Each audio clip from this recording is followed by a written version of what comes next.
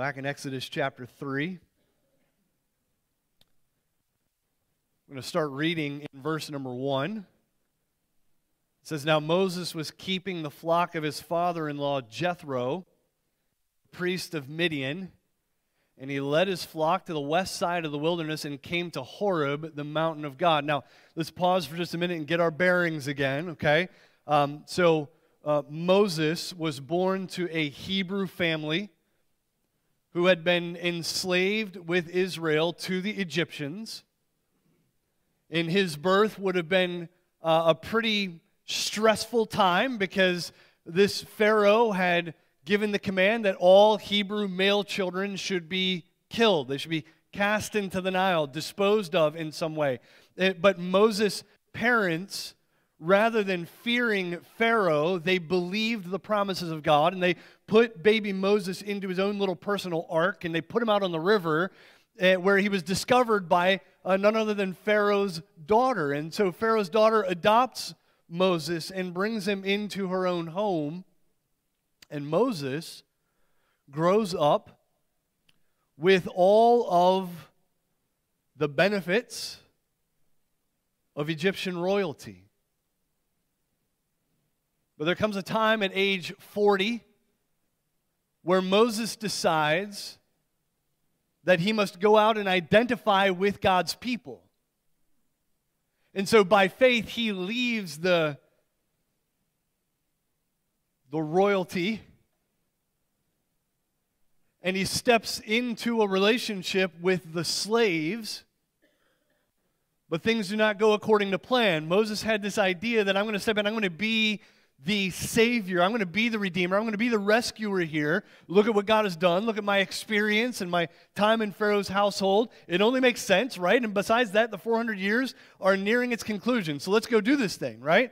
Moses decides that he's going to be the one, but his plan didn't go over so well. He ends up killing an Egyptian taskmaster, and rather than leading a revolt of the Israelites against their oppressors, the Israelites stepped back and were like, "You're on your own." The Egyptians come by to investigate the crime, and they're like, "It wasn't us, right? It was this guy Moses. We know this, and yes, we are throwing him under the bus." So Moses ends up a man without a country. He's rejected by his own tribe, his own people, and he's rejected by his adopted people because now Pharaoh is seeking to kill him, and so he flees into the wilderness. And while he's there, we saw last week his instincts for justice kick in again, and he rescues a group of women, daughters of a priest, a local priest. He rescues them from this band of shepherds that were bullying and oppressing and stealing and whatever was going on there. Moses stands up for them and he delivers them. These ladies' father is like, "Hey, I know a good thing when I see it." Brings Moses into his house, has his oldest daughter married to Moses. So Moses now has a wife, Zipporah, and he has a son named Gershom, which means literally a stranger there or a sojourner there. It's always fascinating how names in ancient times work. They're always kind of painting a picture for us. Moses is like, "I'm a sojourner. I don't belong here. I'm a stranger." So what are you going to name your son? Stranger Things, right? He's a stranger fella. So verse number 1 represents another time warp. We learned this from Stephen in Acts chapter 7 that Moses was in Midian for 40 years. And it would seem like the plans of God in that 40 years have been lost, or at least fundamentally in some way altered by Moses' failure, because certainly, though God had maybe chosen Moses and maybe even some way identified to Moses that he would be the deliverer, certainly after Moses' magnificent failure and 40 years of exile, certainly God's plans have changed. But folks, Moses didn't realize, and I'm not sure that we often realize, that God never has to resort to plan B. It's part of what it means to be and to have absolute sovereignty. And so as we pick up the story in verse number 1, Moses makes his way to the west side of the wilderness in search of pasture land for his father-in-law's flock.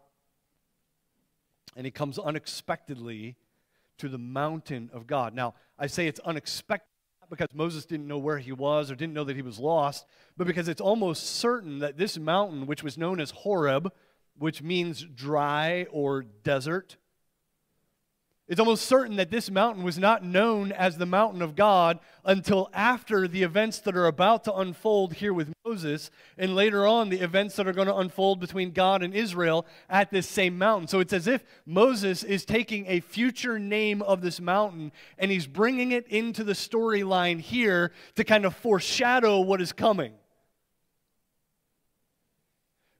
So at the end of chapter 2, we saw God on the move, right? Like all of a sudden, this God has been behind the scenes. It's God who sees and hears and knows and remembers. And you get this idea that God is stirring. God is about to do something after 400 years. And now Moses is like, yeah, if you got that impression at the end of chapter 2, you're right on target because I'm coming now to the mountain of God. That's what it's going to be. He's given us a clue. So in verse number 2,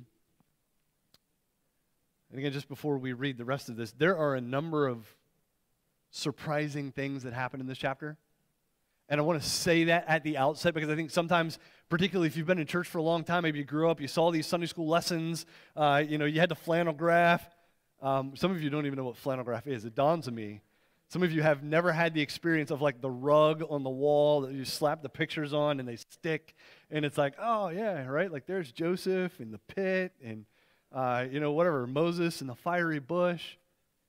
But we get so used to the stories that sometimes they lose their surprising element to us.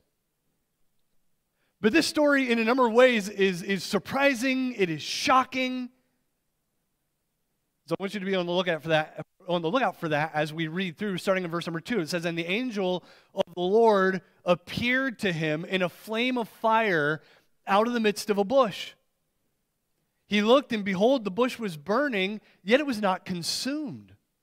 And Moses said, I will turn aside to see this great sight, why the bush is not burned. When the Lord saw that he turned aside to see, God called to him out of the bush, Moses, Moses. And he said, Here I am. Then he said, Do not come near. Take your sandals off your feet, for the place on which you are standing is holy ground. And he said, I am the God of your father, the God of Abraham, the God of Isaac, and the God of Jacob. And Moses hid his face, for he was afraid to look at God. Then the Lord said, I have surely seen the affliction of my people who are in Egypt, and have heard their cry because of their taskmasters. I know their sufferings, and I have come down to deliver them out of the hand of the Egyptians, and to bring them up out of that land to a good and broad land, a land flowing with milk and honey, to the place of the Canaanites, the Hittites, the Amorites, the Perizzites, the Hivites, and the Jebusites. And now behold, the cry of the people of Israel has come to me, and I have also seen the oppression with which the Egyptians oppress them. Come, I will send you to Pharaoh, that you may bring my people, the children of Israel, out of Egypt. All right? Surprising things. Okay? Right off the bat, there is a surprise, because there is a bush that is on fire. And listen, I read a couple of commentaries and researching, and there were several people that were like, in a hot and dry, arid climate like that, it probably wasn't all that unusual to see a bush on fire.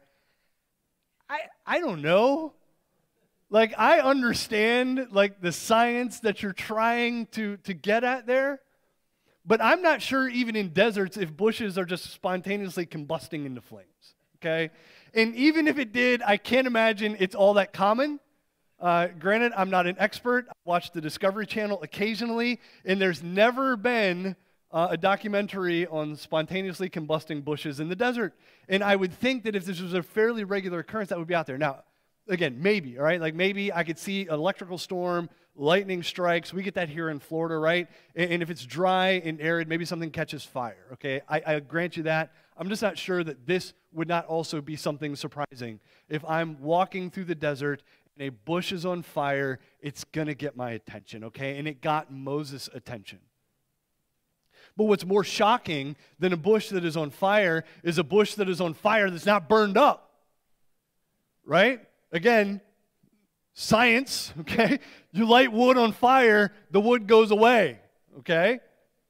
And when it's a dry, brambly bush, it doesn't take that long.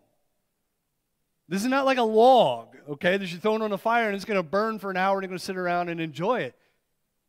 We like to, we have a fire pit of sorts out back, and we used to, back when we were really festive and enjoyed Christmas, because we bought a real Christmas tree. And now we don't. We have a fake one, and so we're kind of in that Scrooge category now. But we used to, I'm kidding, I love our fake tree. It's amazing, and it doesn't shed needles everywhere. But we would get the real tree to celebrate real Christmas with. And then when the season was over and the tree was all dried up, we would take it into the backyard and we would cut it into pieces, because we're not crazy people, but we would cut it and break the limbs off. And there's nothing more satisfying than taking parts of that tree and throwing it into the fire. Because what happens? You ever done this? Right, you get the needle parts, or I don't know, like the sap and whatever's in there, and it just, woof, it's this magnificent display of, potentially fiery death, but it's amazing. But then it's gone as quickly as you light it. It's burned out, and there's nothing left. Why? Because it is a dry, it's nothing more than a brambly bush at this point. It's just branches, and they're consumed in a moment. And yet Moses says, I'm going to go see this bush and try to figure out why it's on fire but not eaten up, which is the language that the Hebrews use to describe what fire does to wood. It eats it. This fire is not being eaten. And so Moses decides to go visit. Distracted for just a moment by the conversation we had on Thursday night in the life group, because someone was like, why would Moses actually say this out loud? And there's no one else around. It's just sheep. Like, why would he be like, I'm going to go and turn aside and go see this amazing sight. You sheep hang out here, I'll be right back. I don't know. He's been in the desert by himself for a long time. He hangs out with sheep. He probably talks to himself. Maybe, though, it was an internal monologue that Moses is giving for our benefit. Either way. But he goes to see this bush. Now, interestingly enough, Moses uses a word for bush here, and the Hebrew word is senna, right? Which is a fairly uncommon word in the Hebrew language for bush. It literally means bramble, something like a thorn bush. And I think he uses this for a couple of reasons. One is because the word senna sounds an awful lot like the name that this mountain is going to come to be known by, Sinai. So I think he's planting here this little verbal clue, again, of where we're going in this story. We'll come back to the idea of the bush in just a second, and why also I think it's important to understand why Moses was making a big deal about this thing. But this fire is a visible manifestation, we're told, of the angel of the Lord. Now, when you read the Old Testament, the angel of the Lord makes regular appearances, and we're not 100% certain what this is. There's a few different options here. Is it, people have postulated that maybe it is a pre-incarnate, visible representation of Christ, the second person of the Godhead. Some people have postulated that it is simply God himself, the Father, taking a form that is in some way visible to men. Maybe it is just an angel standing in for God. And people have kind of discussed back and forth, well, sometimes the angel of the Lord receives worship and must be obeyed, and like it says, it's the voice of God. But I don't think reading through the Old Testament, I've kind of come full circle on this. I used to be like, this is absolutely God come in some visible representation. I'm not 100% sure of that anymore, because I think there are clear instances in the Old Testament where angelic beings are spoken of almost in tandem with the voice of God and the worship that God is receiving. We see this on Mount Sinai later with Israel. It's like God is the one who's coming to visit with Moses and deliver the law to Moses. But in the New Testament, we're told it was delivered by angels.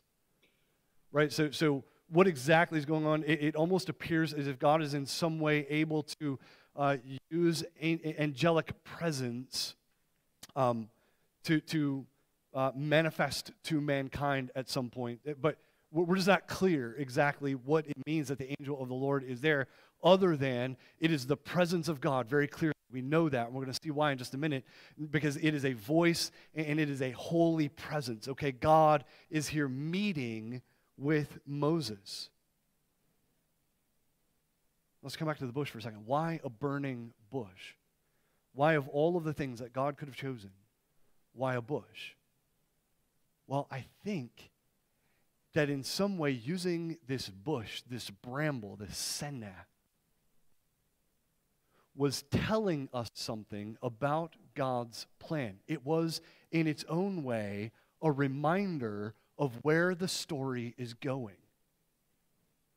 Because I see in this picture images of Eden. Okay, so you picture, we've got Moses now on a mountaintop with the presence of God, and we have a flame of fire and an angelic presence. What happens in Eden? Eden was the place where God would meet with man. It was a mountaintop. It was a place where God dwelled. It was holy. And when he cast out Adam and Eve, he says to Adam, you are no longer just going to work the ground and things aren't just going to sprout up. There's going to be thorns and thistles and you're going to fight against the ground. I'm sending you into a land of bramble, thorns, thistles. And to make sure that you do not enter back into this garden, I'm going to put a flaming, fiery sword and an angelic presence. Right? To ensure that no one can enter into this holy place again, because it is a danger for us to enter into the holiness of God. So we have this imagery, and it's almost as if God is, through the picture of a burning bush and the angelic presence of God, it's almost as if he's reminding us that the purpose of Exodus is to reverse the problem of Genesis, the problem of exile away from the presence of God. Because rather than God casting Moses off of the holy ground and away from God's presence, he invites him in.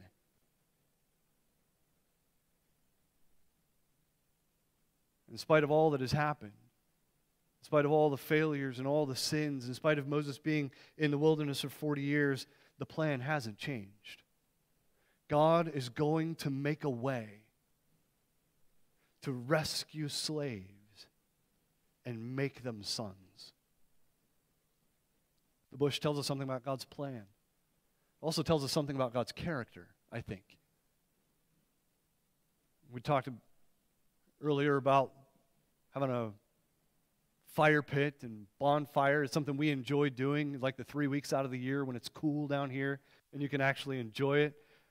If you've ever tried it when it's not that cool, you're sitting like 20 feet from the fire and it doesn't quite have the same effect. But when it is a little cooler at night and you light the fire and you go out at nighttime and fires are really inviting, aren't they? They're really relaxing and they make magnificent hot dogs. And so as a family, we like sitting around the fire and we enjoy the presence and the blessing of that fire. Its light is mesmerizing. Its warmth is inviting. There's something about fire that relaxes and calms, doesn't it?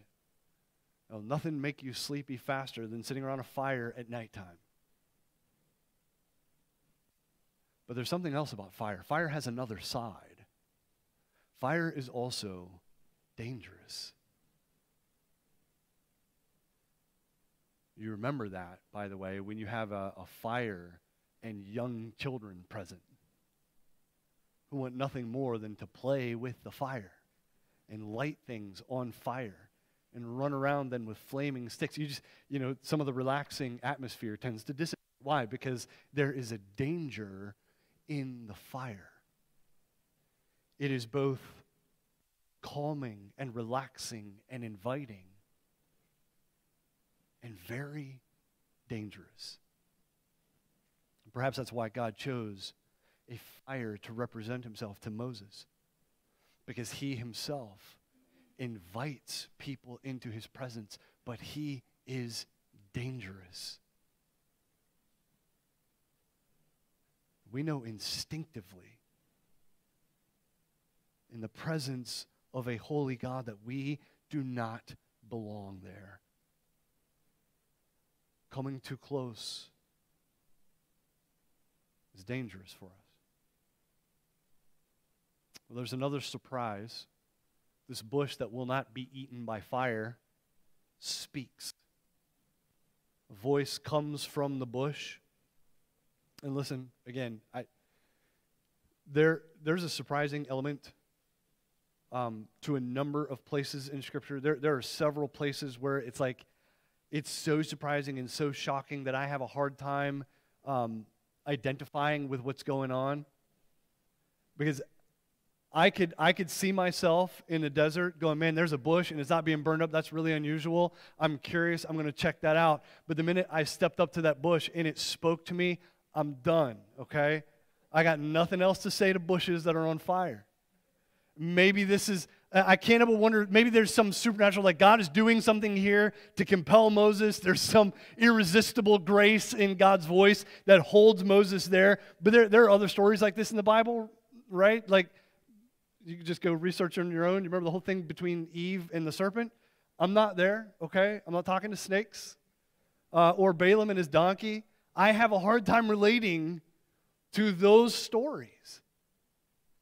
And yet there's a voice that comes out of this bush that must have been shocking in some way, must have been surprising in some way, yet Moses stays. He doesn't flee. He doesn't run away. And everything this voice says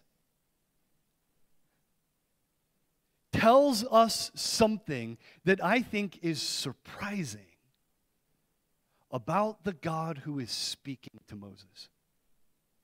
What's the first thing he says? If you look back, he says, Moses, Moses, and Moses says, here am I. Then he said, do not come near. Take your sandals off your feet, for the place on which you are standing is holy ground. The first thing it tells us is exactly what the picture of fire, I think, was trying to tell us. There is a danger to the presence of this God. He is holy, and we are not. This is the first time in Scripture, this is part of the reason you say, well, that's not all that surprising. Like, we've heard that all forever. But this is the first time, if you're reading through the Bible chronologically, this is the first time in Scripture that I could find where God is referred to in some way as being holy. And at this point in Moses' life, in his journey, with God about to call him to do this thing again, he's saying, Moses, the first thing you need to know about me is I am holy. I am not like you. I am not like you. This is teaching Moses a couple of things. One is, hey, you're going to go and you're going to rescue these people from Egypt. I'm going to do it through you. But you in Israel need to know that my presence with you is a dangerous thing. You need an appropriate level of fear and respect when it comes to a holy God. They also needed to know that this God who is going with them is holy, because the holy God is a terror to those who oppose him. He is, as the writer of Hebrews says, a consuming fire. What kind of God could rescue a people from the power of Egypt? It is a holy God. But you also need to know this holy God can make a way and is willing to make a way for the unholy to dwell safely in his presence. And so he says, Moses, stop where you are. Don't come any closer. Take off your sandals, which I think was a sign of respect. It was a sign of, Moses, you are in the presence of someone greater than you. But Moses was permitted to stay. There was a limitation on the closeness. There was a representation of Moses, of his subordinates to this holy God. But there is inherent in this conversation, in the fact that it is the presence of God and it is heaven in some way touching down on earth, and yet Moses is permitted in his presence, that I think gives both Moses and Israel and us the hope that a holy God will make a way. The holy God will make a way. We don't belong in his presence.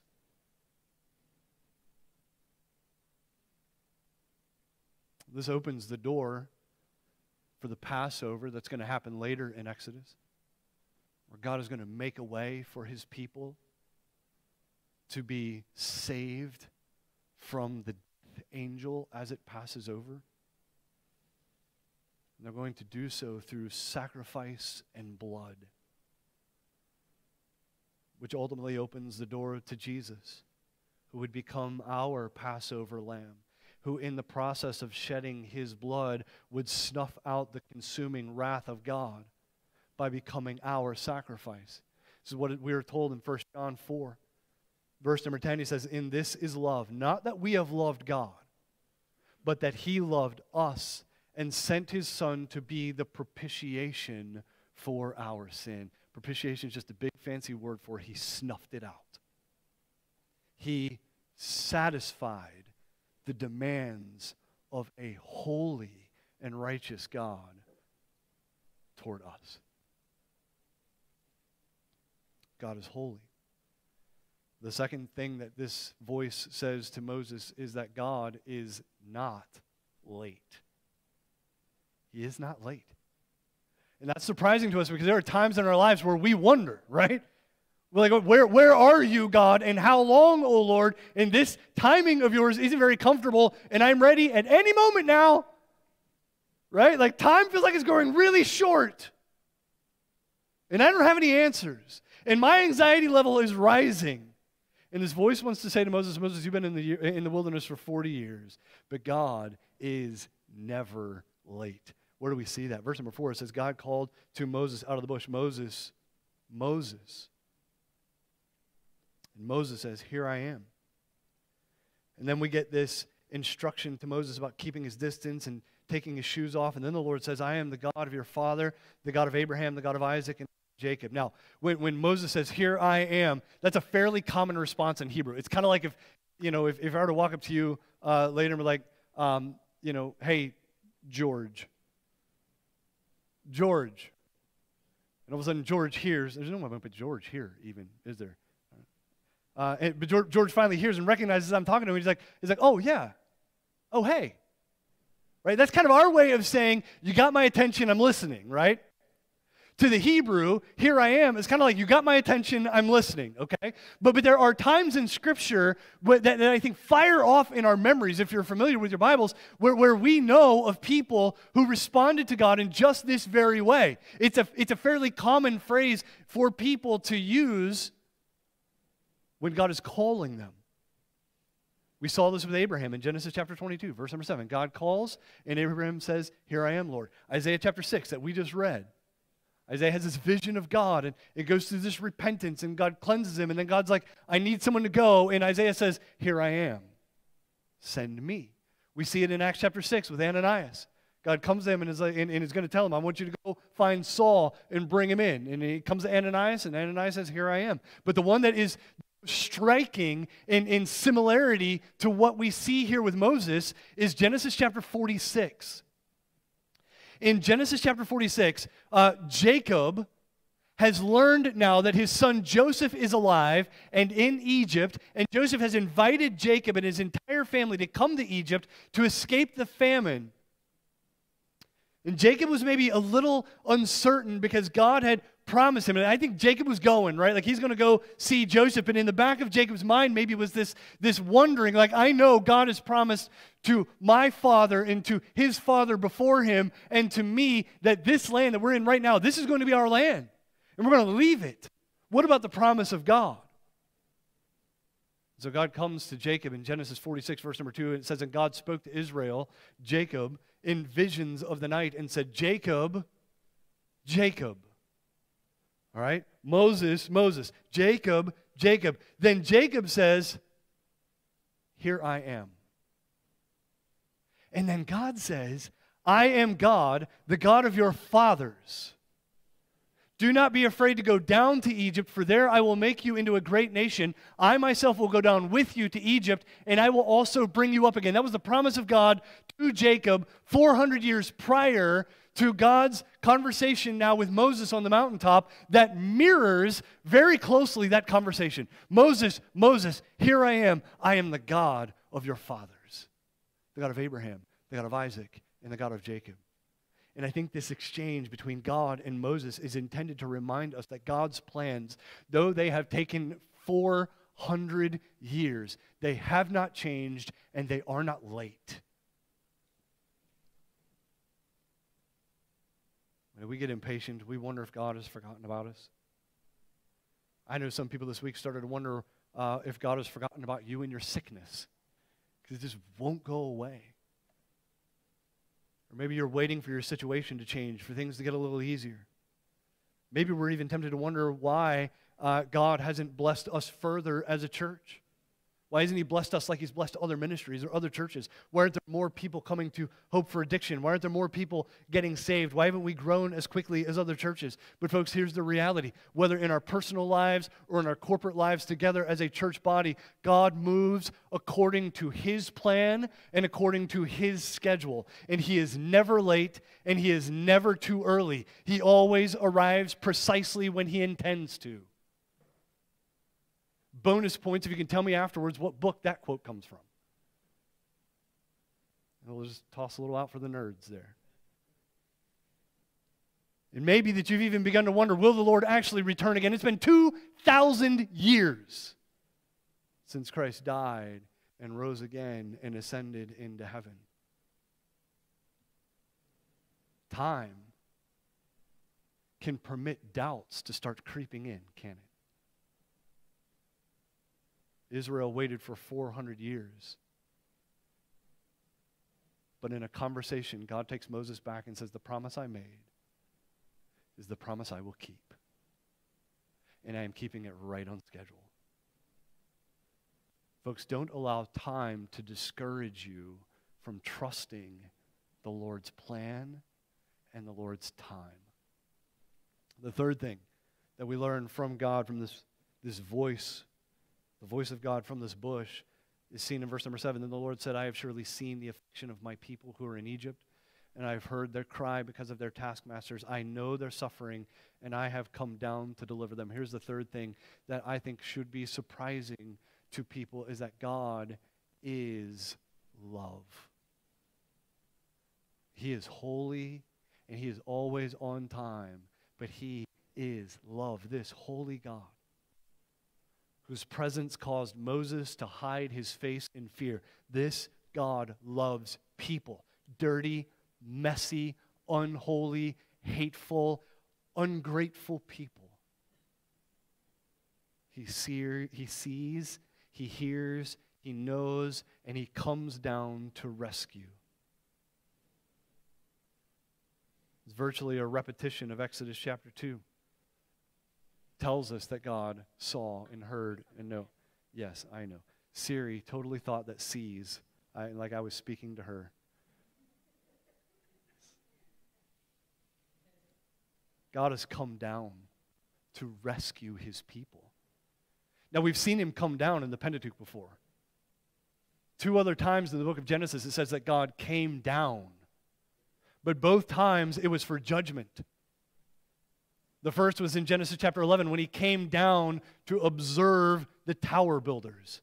And then again in Genesis chapter 18 when He came down to observe the wickedness of Sodom and Gomorrah. It's not that He didn't know what was going on. He came down in judgment against them. But here God has come down not for judgment, but for deliverance. What a surprise. Certainly this God is unlike any other God. What other God in all the world would concern Himself so intimately with the affairs of man when He had nothing to gain from helping them? Right? I mean, here in just a little while, we're not going to see it today. Lord willing, next week we'll see God is going to say, Moses, here's my name. My name is I Am. And part of the reason that God calls Himself I Am is there is something in that word that tells us that God is fully self-sufficient. He needs nothing or no one. He is not lonely. He is not tired. He is not bored. He does not need your help or your money or your worship. It is not He who needs you. It is you who needs Him. What other God in that condition would stoop from His holy throne to help people like us, who don't even recognize that we need him, who do not even want to acknowledge him, who are not like him in any way. So when the Bible says that he sees you and hears your cries and understands, he knows you and remembers you, folks, we need to know that it is love that moves his heart so that he delights to save. It is his joy to rescue slaves and bring them into his family. What other God is like our God? When you compare him to any other God, it is surprising love, shocking love. He continues and says, I have come down to deliver them out of the hand of the Egyptians, to bring them up out of that land to a good and broad land, a land flowing with milk and honey. I think that word good, when he says good land, I think, again, there is Edenic overtones there. Remember, everything that God made was what? Was good. I'm going to take you to a good land. We're reversing Genesis. We're going back into rest, fellowship with God. A good land. It says it's flowing with milk and honey. That's not exactly terminology that we use today. I think those two terms are simply meant to say this is going to be a bountiful land. Like there's going to be plenty there.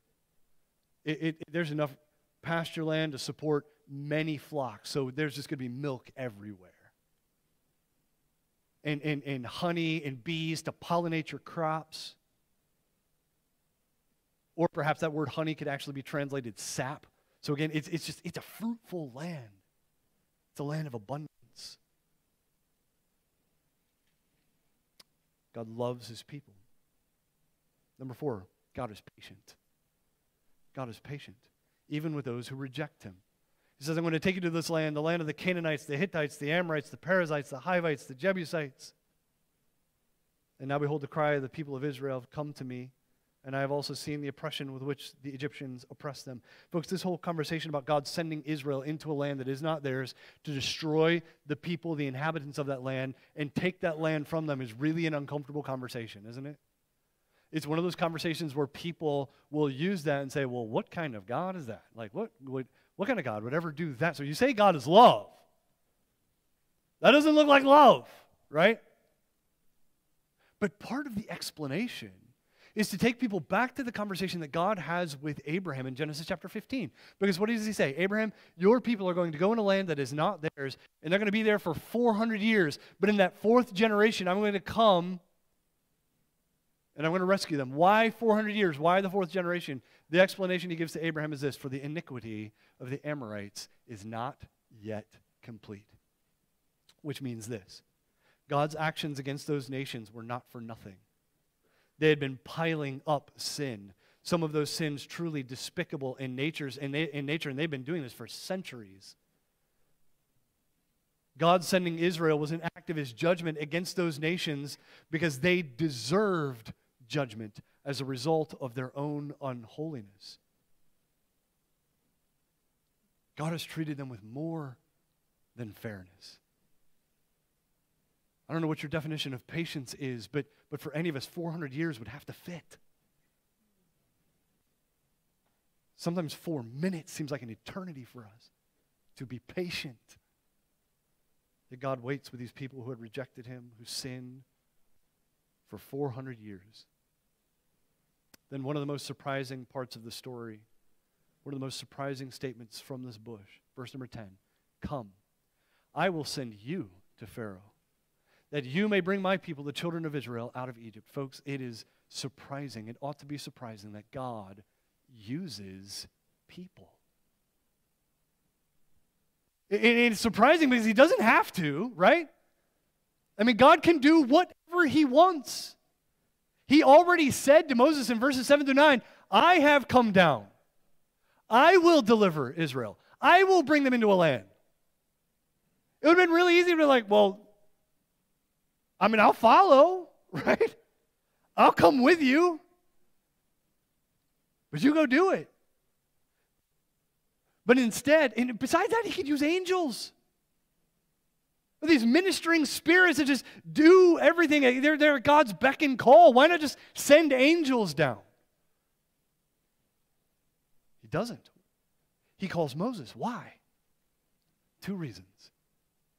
It is for our blessing and for God's glory. What a blessing for us to be used by a God who does not need us. And yet he chooses to use us anyway. I mean, it just adds another spark of surprise to his love, doesn't it? Of what benefit are we to him? I got nothing. I can run my mouth a little bit. But apart from that, he doesn't need me. He doesn't need my mouth. My talents are... What are they compared to him? It is our blessing. And it is then to his glory. Because look at what he chooses to use. It's us. It's also surprising that he would choose people, Moses in particular, because Moses already tried and he failed miserably. And yet God comes back and is like, let's go, Moses. So it's no wonder that Moses objects in verse number 11. Moses said to God, who am I that I should go to Pharaoh and bring the children out of Egypt? He's like, I don't know if you remember, God, but I tried that once and it was a disaster. I almost lost my life. Nearly got myself killed. I ended up here in exile in the wilderness. And besides that, my best days are behind me, man. I am now 80. Which again, I get he's going to live to 120. But this is like Moses nearing retirement age for us. Moses is on the back 9. Moses is ready to shut it down and coast into retirement. My best days are behind me, God. Let's try to understand Moses here for just a little bit, because I think if we're not careful, we can be hard on Moses. That sense that his best years were behind him, it's not hard to understand that he would say, listen, God, revolutions are for the young and the strong, right? And I am neither. And there's the pain of his past failure. That certainly, even after 40 years, would have been raw. You know those kind of failures that just stick with you? They do not go away easily. And every time the subject comes up, it's like a needle. It sticks. You still feel it. It's left its mark. And God comes back and says, hey, Moses, you're going to go deliver Israel. And man, I don't want to sound sacrilegious here at all, but I know how I think and I know how we respond to each other. And in that situation, would it have been easy to look at someone else and go, and what's wrong with you? Like, how cruel of you to even bring that up. There is nothing in me that wants to revisit that situation again. I buried that in my past. I'm done. And then there's this, I think, humility in Moses that had developed over the years, where the 40-year-old Moses would have rushed into a situation with his own plan and his own strength, and he would have made a mess. 80-year-old Moses is like, who am I? Who am I? Folks, how about you this morning? Maybe you can identify with being in that last quarter of life. It's easy to sit back and assume that your years of genuinely productive service to the Lord are over. You're just like, God, I got nothing left. I got nothing beneficial left to give. And you would be wrong. Maybe your past failures have left you hesitant to try again. Like, I can't go back. I can't put myself in that position again. It's safer to stay here and let other people get involved. And you would be wrong. Maybe you have a real sense of your own limitations. Man, I just can't. I can't minister that way to someone. I can't love them in that way. But understand, folks, every time God calls us to do ministry, He is calling us to the impossible. I cannot fix spiritual problems. I cannot change you. I cannot deliver you from your sin. I think sometimes people look at pastors and go, man, they got it all figured out. And what you have no idea is that we get calls about things that are going on, and there is within us like, oh no. What do you say?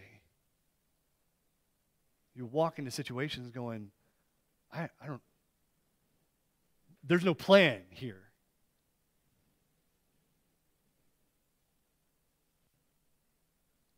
Folks, in all of this, we of all people should understand Moses' hesitation. Our typical response would be just to roll our eyes and be like, come on, man, really? I mean, it's God. It's a burning bush. As if his pain were not real, as if his questions about his own ability were not valid. There's something I feel that is right about Moses' questions here. Now, look, no bones about it. Moses is struggling with a faith issue here, and God is going to tease that out in the conversation. But I think we can pause and appreciate the suspicion that Moses has of himself. And maybe we should wonder why we are not as suspicious about ourselves when God is seeming to call us to some things, or sometimes we rush into situations where God has not called us at all. Sometimes we look at people's giftedness and we're like, oh, you should be a pastor. Or you should be in this position. And all we're doing is looking at their ability rather than has God actually called them. I think maybe we would do well to be a little more surprised that God would use us. I think it would be a good sign for us, for more people to ask, who am I? You've called me to minister, so you want me to love someone? You want me to step across the aisle? You want me to sit down on a weekly basis and read the Bible with someone and disciple somebody? Who am I? God, I feel like I can't disciple myself, much less somebody else. Who am I? But here's where the trouble runs in. There is a legitimate question to be asked there, but the trouble is we don't often listen to God's response. Here's the final surprising element. God is with us. He says to Moses, but I will be with you. I will be with you. God's answer to Moses has nothing to do with Moses. He does not try to assure Moses by pointing to his upbringing in Pharaoh's house, or to his natural leadership abilities, or to his higher education, or to his physical strength, or to all of his experience. His answer to Moses' question is, you're right, Moses, you can't do it, but that's not the issue because I'm going with you.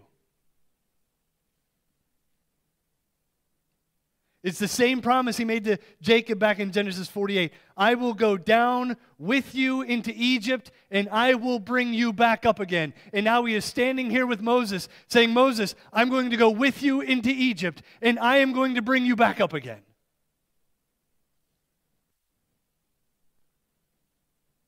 Moses wants to talk about Moses, but God wants to talk about God. That's how one pastor put it.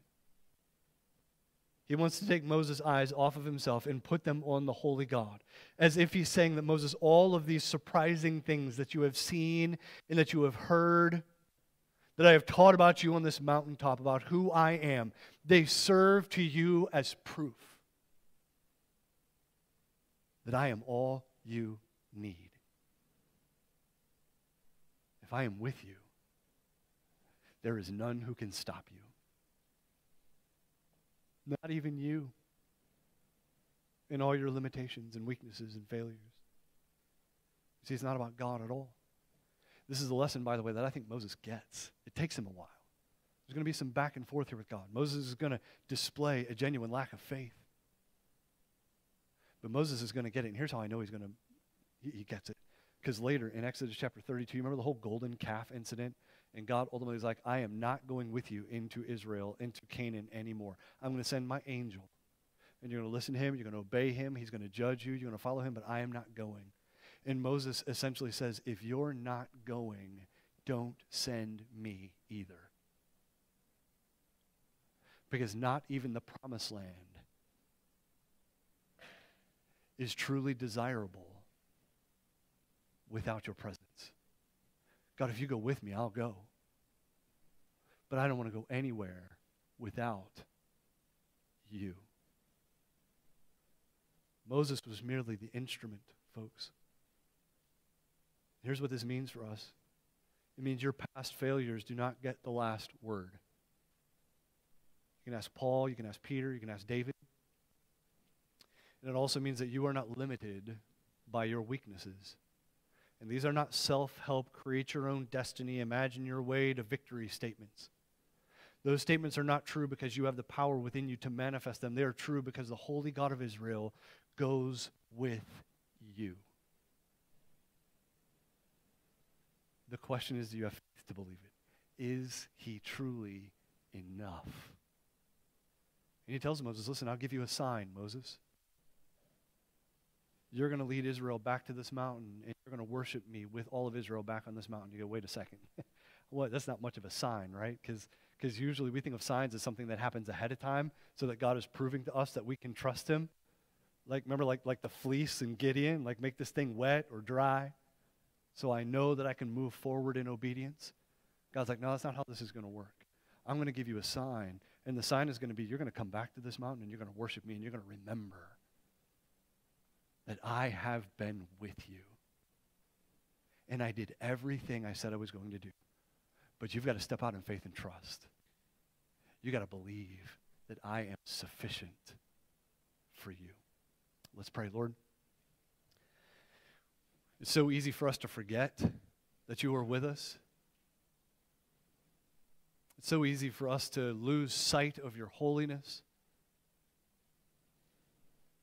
So often our vision is consumed, it is dominated by our troubles. And if not our troubles, then the temporary pleasures of life. Lord, on top of that, even when we do remember that you are with us, we are reminded in some way, either through your word, the fellowship of your people, your song. We sometimes doubt as to whether or not you will be sufficient. We often feel deep down that we need something more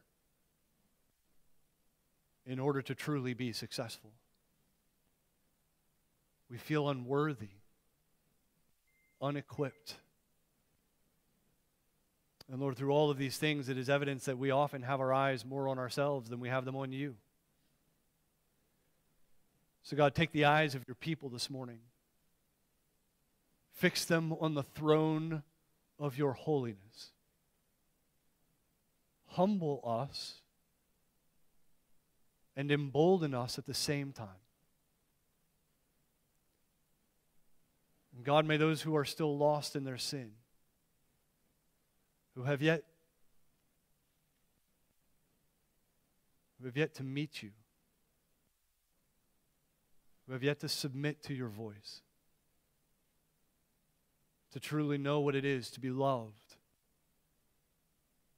by a holy God who knows everything there is to know about us and yet chooses to love us anyway. Lord, for those people this morning, I pray that you would speak in a compelling way. I pray that you would call them according to your irresistible grace and make them yours. Lord, we pray these things in Jesus' name. Amen.